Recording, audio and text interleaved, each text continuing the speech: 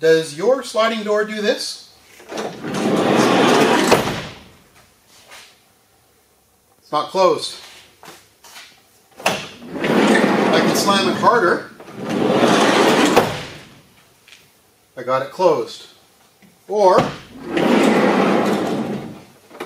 can go like this and add my hand here and close it. So I figured this needed adjusting. And after researching it and talking to a number of different people on forums, I found that no, that's how it's supposed to work. Which doesn't make any sense to me, but logically it does. I mean, the opening is 5 feet by 6 feet. And essentially what it is a airtight chamber, and as it's trying to close, it's creating quite a draft of air. So if you have a window open or a door open, you can just roll it along and it closes nicely. So that works, I guess, if you have a door open or a window open. However, if you're on the inside and it's cold out, and this is the last opening that needs to be closed, you have to really slam it. I don't want to do that. I have a workaround for you.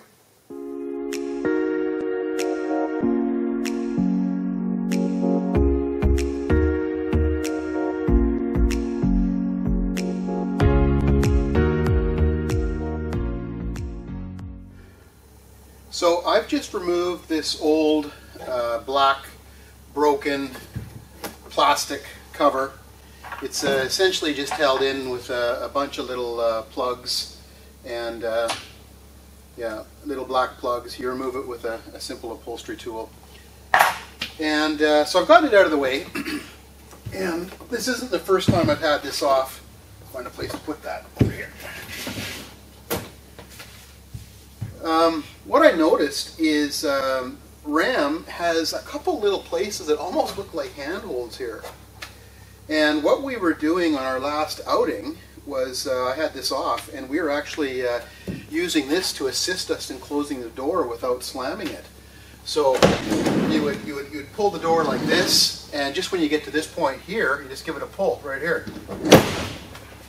Solid, absolutely sealed, and you're not slamming the door and shaking the whole van.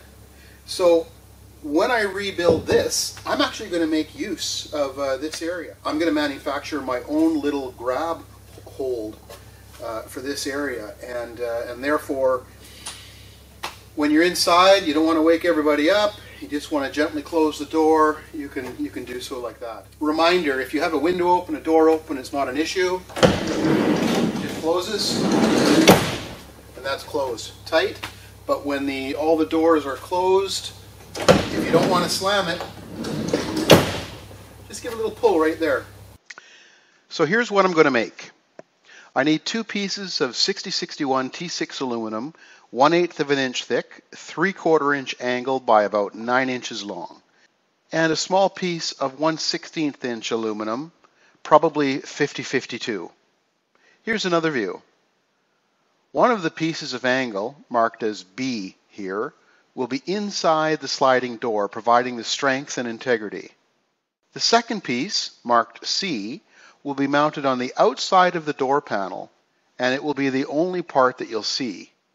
You'll notice I have cut back the flange on this piece to allow it to fit into the door opening and to provide a smooth surface for your fingers. The 1/16 scrap aluminum, marked A, is there just to provide a finished look so you don't see the inside workings of the sliding door through the door handle opening. It'll be covered with the same fabric as the door panel. Part A will be riveted to the top of Part B and installed inside the sliding door. Part C, the visible piece, is bolted on top of the door panel with the bolts sandwiching the door panel. Incidentally, the door panel is not shown here, but the door panel will be sandwiched between parts B and part C. You can see the door panel gap here between B and C.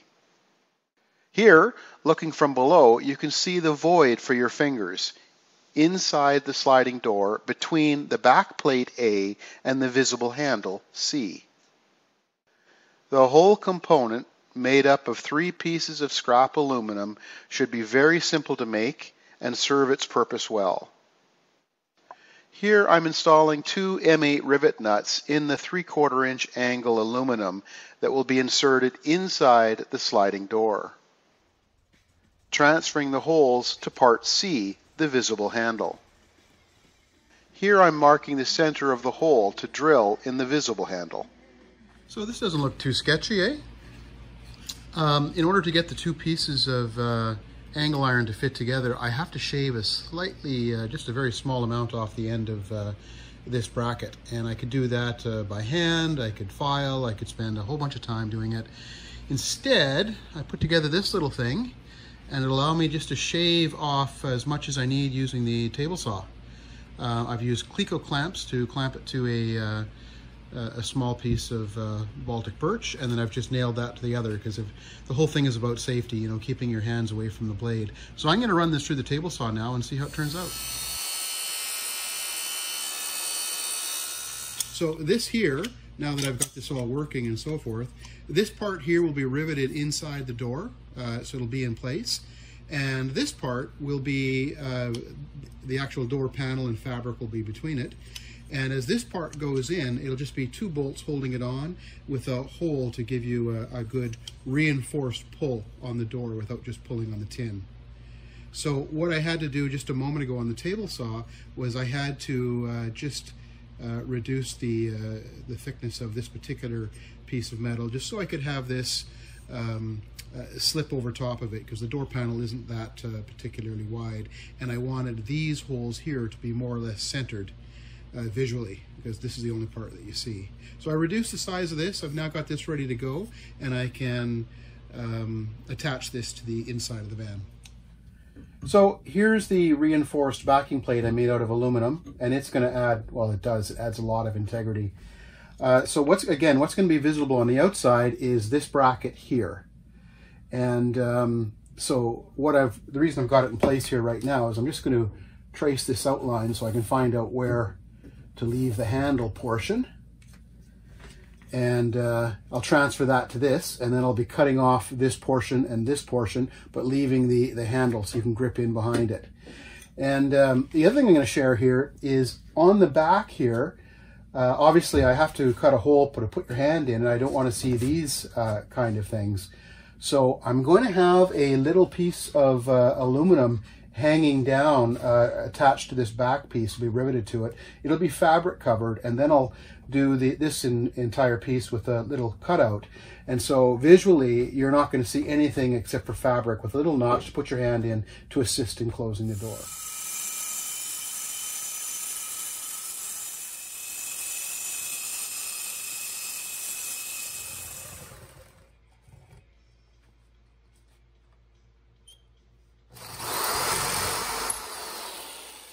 Okay, so that's not enough of a finger grip. I gotta cut that back slightly. So I'll do that to cut that back. Okay, so this plate here is going to be covered with fabric. So the opening in here, the only thing you'll see behind it is this little piece right here, which will be covered in fabric. It's putting a little bit of pressure right now on the door lever, the cable that goes to the door mechanism. So I'm going to place another bend about maybe 1.5 inches up and all the way across, and it'll just a little bit like this to give it a little bit more space. And the other thing I have to do, I'll have to grab the camera to show you. There.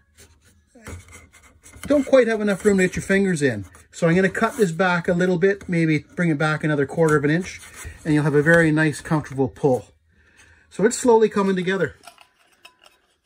I am just about finished this door latch. I've trimmed this piece down here, and so it'll go something like that. And you can see I've also placed a bend on this area here.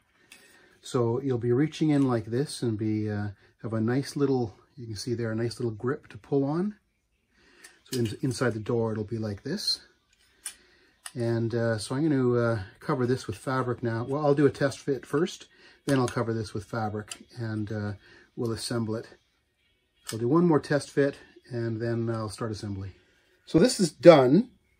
Super nice feel on the hands. You've got a really solid area to pull on, and this will be fabric covered. So I'll take it over to the wood insert now, and I'll start cutting out an opening for that for your fingers to go into. But this is just about finished. So as soon as I cut out the wood, I'll go and cover this with fabric, and we'll start the install. The plastic removed from the cargo van sliding door was broken and cracked all over the place, so I wasn't going to try to reuse it. Instead, I traced it on 3/16 plywood. Then I cut an opening for my new door handle. Here I'm gluing our Duramax dark gray fabric to the new door panel. For more information on the fabric and adhesive used, please see video 24, Van Walls. Here I'm adhering the same fabric to the inside of the door handle. This will ensure the inside of the door handle looks finished. I've added a little bit of double-sided tape just to hold it until we get the bolts in. Let's see if this will work. Alright, just want to keep it roughly lined up like that. Okay, that's tight. That's awesome. Okay, so the tape should hold it now. Take this out.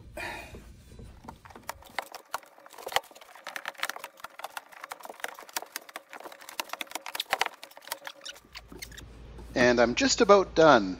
I hope you found this idea helpful. Cheers.